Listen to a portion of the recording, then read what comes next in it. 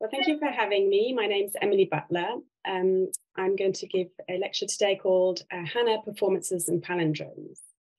So two things first struck me when I encountered the work of Hannah Villiger.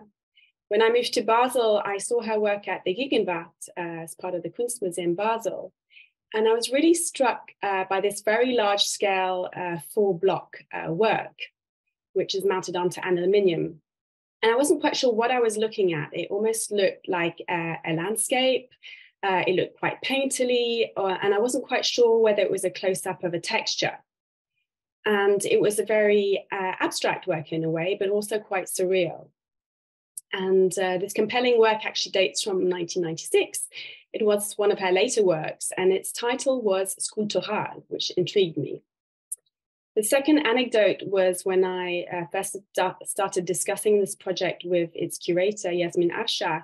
She told me that Hannah Villiger considered her work sculpture. So these two first impressions really struck me. And this forms the ground of my research for my catalogue essay and for my presentation today. I was really interested in unpacking what Villiger meant by the terms sculpture and sculptural through notions of performed action. Whilst the sculptural quality of her work has been written about previously, not much has been written in relation to performance and performativity. So in my research, I quickly came to a quote where Hannah Villiger writes in 1985 that she worked in many media, including painting, sculpture, performance, and photography. And it struck me as her definition of performance, just like that of sculpture and other media, seemed to be very fluid. So in the same way that I was challenged when I saw her work at the Gegenwart, not to pin her work to a specific category, Villiger powerfully dismantles the traditional divisions between artistic media. She prefigures the works of a younger generation of artists, some of whom have been brilliantly selected by the show curators Madeleine Choupli and Yasmin Afshar to be included to accompany the show. Language is also an important component in the understanding of the terms sculptural and performative in relation to her work, which I will unpack further. What I aim to look at in this presentation is the wider question of performativity in relation to Villiger's work, the performativity of her actions, the performance of the viewer, and the performativity of language and gender as we read the work. I also wish to consider the international context in which Villiger was working after graduating from art school in the early 1970s. Hannah Villiger enjoyed making the familiar seem strange, all the way from her early work showing objects flying out of the frame to her overexposed later gigantic prints. Her images seem to be taken from too close. Sometimes they were shot from a bird's eye view, yet she also offered coordinates to the viewer through a set of frameworks and grids. And she was obsessed with the near square format of the Polaroid image, which she blew up to a large scale, setting them in different combinations and at different angles, sometimes 90 or 180 degrees. In her early works, which she produced at the Swiss School in Rome in around 1976, we witness a palm branch being hurled through the air above us or below us off the edge of a cliff outside of the frame. And the camera attempts to capture the branch's fleeting and vertiginous flight path. What's striking ever since these early pieces is the consistency of a performed action, whether the body is present or absent. The body that's out of the frame, hurling the branches in the early works, the photographer that has attempted to arrest the motion or time, and later on, the person who set up a situation or a pose in Villiger's studio. The body is mostly, or at least certainly later on, that of Hannah Villiger herself. Yet our body is also implicated as we move around and as we fathom the subject matter as viewers, the angle of the photograph, the scale of the prints, and their three-dimensional installation. I want to unpack now what I mean by the terms sculptural and performative in relation to her work. To go back to this 1985 quote that I mentioned earlier, which is where Hannah Villiger was writing about her artist book Envy, or Nade, in the Kunsthalle Basel Verein's yearbook, She says, "My aim is not just to represent a given, but to create an autonomous work of art. To this end, I use the means of painting, sculpture, performance, and photography." So while she often produced photographic images, Hannah Villiger worked across many media and wanted her works to be understood in three-dimensional terms. She titled them principally Sculptural from 1983, as she developed the signature enlarged snapshots of her body. Perhaps she'd read Rosalind Krauss's 1979 essay, Sculpture in the Expanded Field, and she was, of course, also taught by Anton Egloff in the early 1970s in Luzern, a proponent of sculpture as a site and a context-related installation. So Villiger's exhibitions themselves were also called sculpture, considering the relationship between the elements in the work, the skin of the photographic surface, and the architecture of the space. Villiger took many Polaroid images, but the accredited works that she printed up in large format and installed in her exhibitions, as well as the works that she finished assembling as maquettes, ready to be printed. Their full quality as sculptural and as sculpture is established when they become public, i.e. when the public experiences the relation of the different elements in the frame, the sculptural, and also in the form of artworks as part of three-dimensional installation with the associated titling, sculpture. Yet, if the presentation of Villiger's body, objects, or landscapes for camera becomes sculptural, in the process, they're also performative. Her actions can be described as performative, more specifically, as they involve an artistic or acting performance for an intended public, i.e. the exhibition viewer. Villiger ritually performed in front of the camera. She captured her body's physicality, its sensations, its feelings, and the way it interacted with objects, mostly in her home studio, for example, with a plate, with colored fabrics, or using a mirror. But she also did this by looking away from herself, out of the window over the rooftops of Paris. These images were all taken in the privacy of her studio, but they were performative actions caught on a Polaroid and selected to made into an artwork and thus public. The performative nature of her actions is revealed through repetition, by dissecting the poses and daily actions to expose their absurdity or to make them become extraordinary. For example, she zooms in on the skin of her neck as it cranes with different emotions such as pleasure or pain. She looks at small gestures such as picking her nose, laughing, following her shadow, or flinging the window open.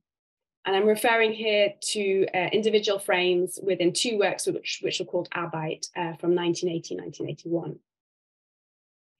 These types of everyday gestures and poses are repeated to the point of sublimation. I'm going to turn now to looking at the context in which Villiger was working and some possible sources of inspiration. So during her early travels in Switzerland to Rome, Los Angeles, and Canada in the 1970s, Villiger encountered different developments in conceptual and feminist art. As a young art student, she was impressed when meeting the artist duo Gilbert and George at their exhibition opening at the Kunstmuseum Luzern in 1972 when she was a student. She no doubt encountered their motto, Art for All, which meant that art is part of life. At the Kunstmuseum, they performed their singing sculpture performance, where they're wearing their signature suits, they have their faces painted in bronze, and they're repeatedly singing a very popular British interwar song, which was called Underneath the Arches. This is a work that they stated they started in 1969 after realizing to make art, you don't need objects. You can just make yourself the object.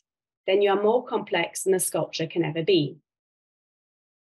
So straddling art forms, including sculpture, performance, video, and photography, Gilbert and George did not want to be limited to the traditions of a medium. And they described their works nonetheless in simple terms such as painting, photo pieces, and later pictures. Their bold grid of images must have really impressed Villiger. But more importantly, their notion of being living sculptures that are continuously performing, questioning the borders of self, society, and environment.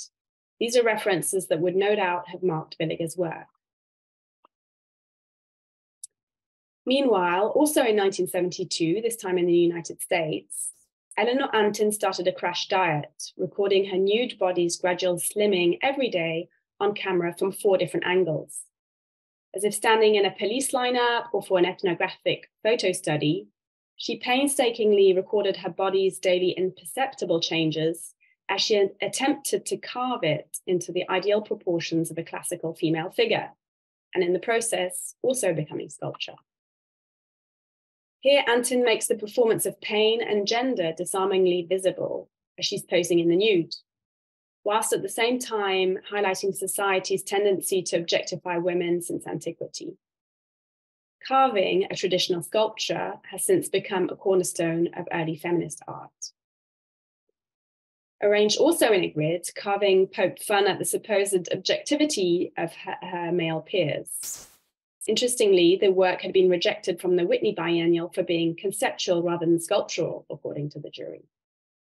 But Antin, like Gilbert and George, was also dismissive of categories, considering it equally sculpture, conceptual art, performance, and photography. So whilst Villiger was not performing a continuous artistic or sculptural identity like Gilbert and George, in her sculptural works and early works in Bildhauerei, whose etymology comes from picture hewing or carving, she explored the expanded notion of making art in 3 dimensions. She acknowledged that sculpting is a process that involves hers and other bodies within a framework, a subject which Antin is also teasing out in her series. Before consistently calling her work sculptural, Villiger briefly called them sculpting in 1982-1983, both terms underlying action and experience in the process of becoming sculpture. The subject of women using their bodies through performance and for the camera, i.e. body art, was explored during the 1970s by feminist writers Leah Vergine and Lucy Lippard. Lippard looked at how they used their own bodies as political tools by referring to works such as Antin's. Villiger would no doubt have had access to these writings of these seminal feminist art historians as they were published in major art magazines such as Art in America. Villiger's work engages directly in this thorny question of representation. It unpicks to a certain extent how we perform an identity every day and how our actions and representations might be conditioned by society and its expectations around correct feminine behavior. This is most apparent in works where Villiger captures the small liberating actions such as going topless, smoking, or the bliss felt when her body interlocked with her lovers. I'm referring here to another work in the show called Arbeit from 1981, and these were works produced using hers and her lover Susan Visser's bodies. So drawing on this feminist influence, I wish to conclude in this final section by looking deeper into how Villiger explored fractured notions of self in her work. I want to mention now another quote, which is also drawn from her 1985 text on her book, Envy. The word need, envy, describes a dialogue that I conduct with myself, one that was envious and the other was envied. The title also signified my envy of the life of its own that the work took on. I chose this quote as it shows her dialectical thinking, or shall I say thinking in palindromes or through wordplay, and it reflects on split notions of subjectivity. To dig further into the influence of feminist writings on gender and identity in Villiger's work, I want to turn to a quote by Lucy Lippard, where she outlined how many works by women in the 1970s explored the performance of self in a drive towards self-exploration, self-criticism, and transformation. The subject is clearly probed in Villiger's artist book, Need, which explores self-representation through multiple super-individual images, i.e. repeated images of extreme close-ups of her body parts. This is also confirmed in the quote from the Kunstverein yearbook that I just mentioned, which talks about envious versus envied, which I just read out. There are no simple self-portraits in Need. Villiger examines and transforms her body into a body. And also, there's no clear reading of this body. Instead, Villiger explores fractured notions of self. When looking at the later close-ups of body parts and or objects, we're left unsure of what the image is capturing, its scale, the borders between inside and out, and one body and another dissolve. And it becomes almost like an abstract landscape, just like the Gegenwart work that I first encountered. By using tools such as repetition and inversion of the image, Villiger avoids any objective conceptual gaze. She complicates any singular viewpoint. There's no clear sequence. In the process, her grids can be read from either side in the manner of a word square or a palindrome.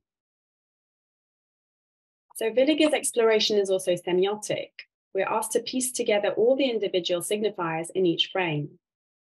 We're implicated to continuously as viewers to establish the meaning of this autonomous work of art. Having lived in Paris intermittently in the late 70s and 80s, she no doubt would have encountered the deconstructive theories, writings by Jacques Derrida, or drawing from the influence of Roland Barthes, who wrote extensively about photography. And all these writings looked at the dynamic relation between language, image, space, and self. Author Quinn Latimer remarks, "We write ourselves with our bodies, and our bodies are written for us." She calls Hannah Villiger's works autofictions in a text for the Institut Cicero in 2021. So if performativity involves an artistic gesture, one of its layers is the performance of language, as we've just touched on.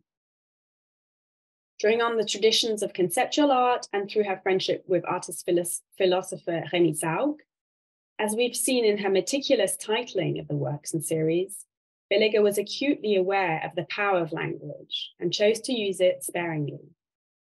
By calling the works sculpture and sculptural, it validates their intended function. The first term propels the work out into the 3 dimensions of the exhibition space, calling the viewer to engage with it as sculpture. The second draws attention to Villiger's performative and sculptural actions. So just as Villiger unpicks the performativity of representation, so she questions the performance of language and the nonverbal. In this sense, she contests the notion of a fixed subject, which was later developed in Judith Butler's theories on performativity, who's had a significant influence on the next generation of artists working since the 90s. Butler states, just as bodily surfaces are enacted as the natural, so these surfaces can become the site of a dissonant and denaturalized performance that reveals the performative status of the natural itself.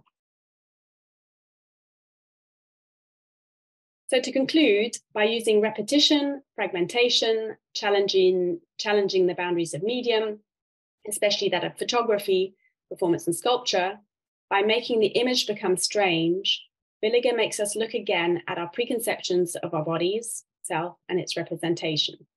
She's always refusing stasis. Hannah Villiger's ever-dynamic work can be read in many directions, just like a palindrome. Thank you.